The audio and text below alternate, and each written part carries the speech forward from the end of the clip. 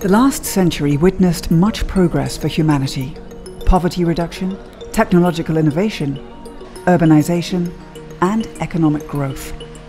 These achievements came at a cost. More pressure on the resource base and an increasing risk of natural resource scarcity and environmental degradation.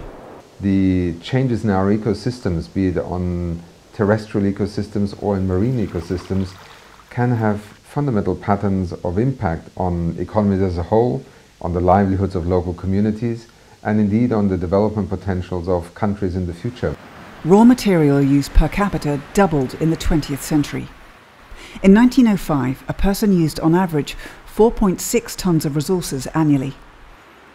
Now it is around 9 tons, with the trend rising. In some developed economies, the average is over 30 tons, and as low as 2 tons in some developing countries. The limits of the earth crust of easily available metals or other minerals means that we cannot go on in an exponential fashion to use ever more materials. But the desire for well-being, for a still growing population, is rising. So we want to have more wealth and need to have less resource consumption.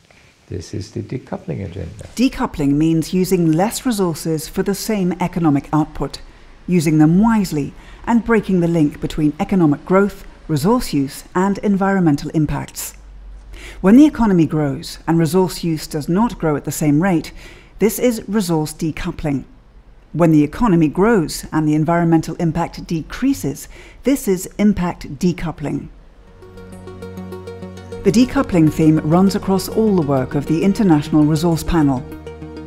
Many countries have made investments that led to resource and impact decoupling and have shown how it is possible within existing economic structures.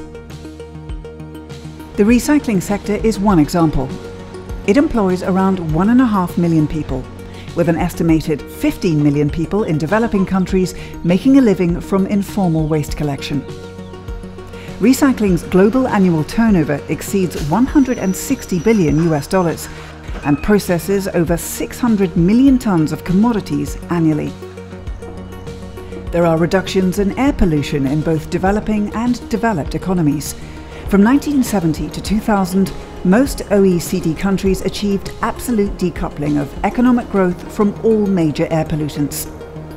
Such successes need a coordinated approach involving all stakeholders and strong leadership among policymakers.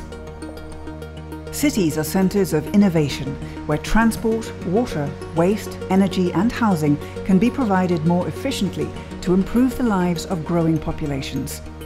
Cities play a key role in decoupling as they consume over 75% of the world's natural resources. How they use them is critical to their future.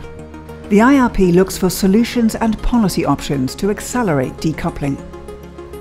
Providing housing, food, mobility for 9 billion people with the existing economic model will simply be impossible.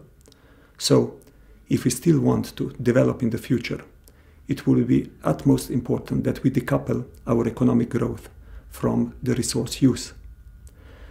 Currently, we are doing too little. Technologies are already existing, many of them, are already providing very good answers for less costs, for fewer risks, for better economic opportunities. Decoupling is an opportunity for innovation, efficient resource use, less waste, poverty reduction, job creation, and economic development.